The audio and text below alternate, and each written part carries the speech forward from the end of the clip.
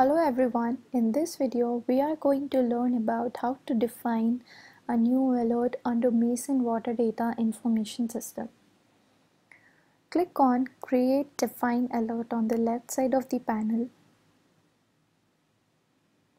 Once we click on this, a new pop-up window will appear on the screen wherein we'll fill out all the mandatory information which is related to the alert. N is the number of messages which a subscribed user will receive.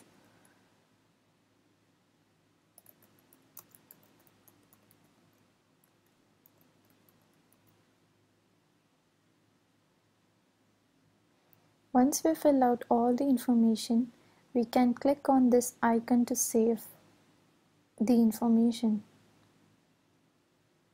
We can now see that an alert has been added to our system. Click on View option.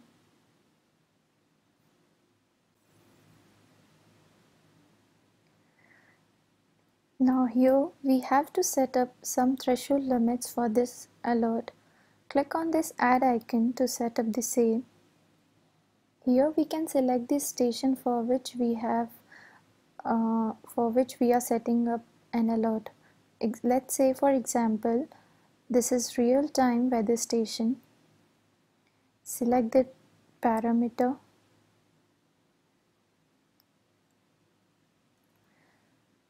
So this means that if the value of the temperature at real-time weather station will reach below 20°F, then the subscribed user will receive an alert via email or a text message. Now click on this to save the information. So this is how we have defined a new alert under the system.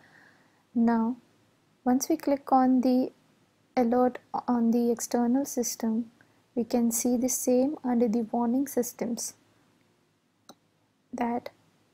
And if the user want to subscribe to receive a warning message, then a user can subscribe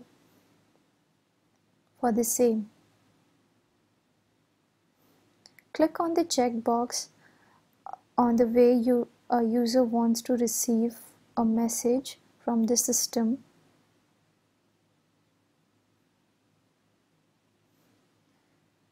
Now we will now receive an alert message or email from the system if it will go below the threshold limit as we have defined inside the internal system. We can also define our custom alerts. For this, let's say for example, go to the project.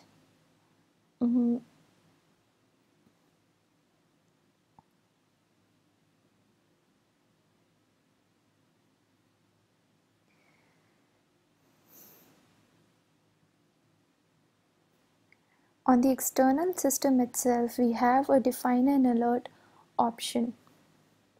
So if a user wants to receive an email or a message from the system at the temperature say 25°F and the frequency say 24 through email or SMS, then a user can set up an alarm for this. And we can now see then that this operation has been executed successfully, and this alert, this custom defined alert, will be seen at my custom alerts. So this is how a user can define alert inside the system, and he or she can also subscribe for the alert inside the Mason Water Data Information System. Thank you for watching this video.